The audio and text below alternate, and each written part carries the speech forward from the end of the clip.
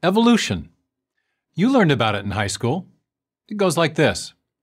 Life started out with very simple forms, and then gradually, over hundreds of millions of years, morphed into all the forms we see today. Bacteria to Beethoven. Not a straight line, of course, but that's roughly how it went. This was the theory proposed by Charles Darwin in 1859, and with some modification, it's been embraced as unassailable by the scientific community over the last century. As evolutionary biologist Richard Dawkins says, if you meet somebody who claims not to believe in evolution, that person is either ignorant, stupid, or insane. But is that right? Are there no scientific reasons to doubt the evolutionary account of life's origins? In November 2016, I attended a conference in London convened by some of the world's leading evolutionary biologists. The purpose? To address growing doubts about the modern version of Darwin's theory. Let's look at just two scientific reasons to doubt this theory. First, the Cambrian explosion. A weird and wonderful thing happened 530 million years ago. A whole bunch of major groups of animals, what scientists call the phyla, appeared abruptly within a geologically short window of time, about 10 million years. These novel animal forms, exhibiting prototypes of most animal body designs we see today, emerged in the fossil record without evidence of earlier ancestors. Did you catch that? A huge number of diverse animals appeared with no discernible antecedents. So where did they come from?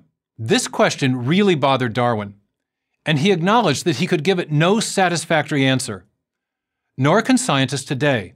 The renowned biologist Eugene Koonin of the National Center for Biotechnology Information describes the abrupt appearance of the Cambrian animals and other organisms, such as dinosaurs, birds, flowering plants, and mammals, as a pattern of biological Big Bangs.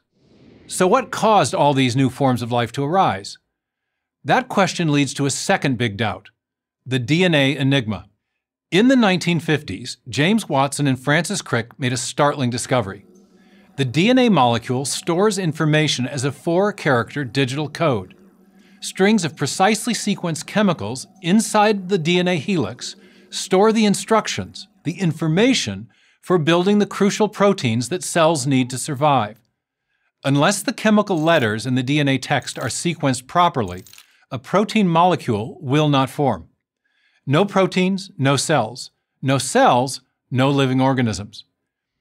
Bill Gates has said DNA is like a software program. Let's think about that for a second.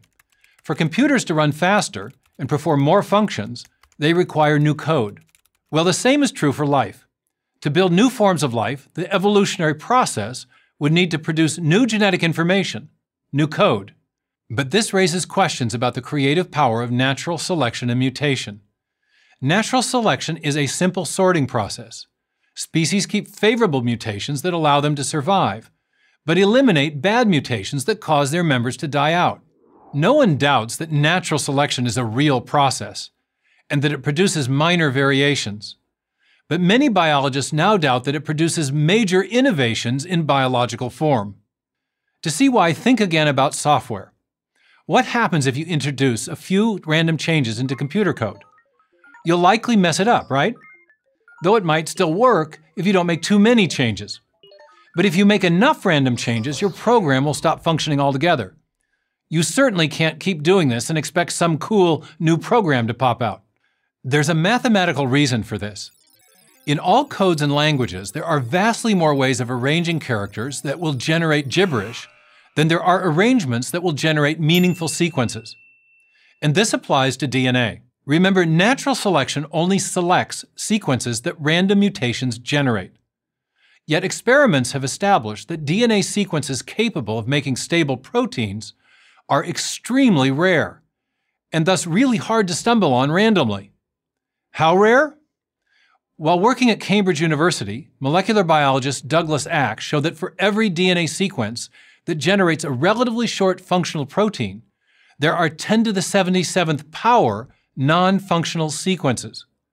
Now consider that there are only 10 to the 65th power atoms in our galaxy. So finding a new DNA sequence capable of building a functional protein is like searching blindfolded for a single marked atom among a trillion Milky Way galaxies. Talk about a needle in a haystack. As I show in my book Darwin's Doubt, Even 4 billion years of life's history is not enough time to overcome a search problem this big. So 2 serious doubts about modern Darwinian theory. The Cambrian explosion, the sudden appearance of new animals, which evolutionary theory has failed to explain, and the DNA enigma, the implausibility of random mutations producing the information needed to build new forms of animal life. Scientists who know about these problems are not ignorant, stupid, or insane. They are just appropriately skeptical. I'm Stephen Meyer, Senior Fellow at the Discovery Institute for Prager University. Thank you for watching this video. To help keep PragerU videos free, please consider making a tax-deductible donation.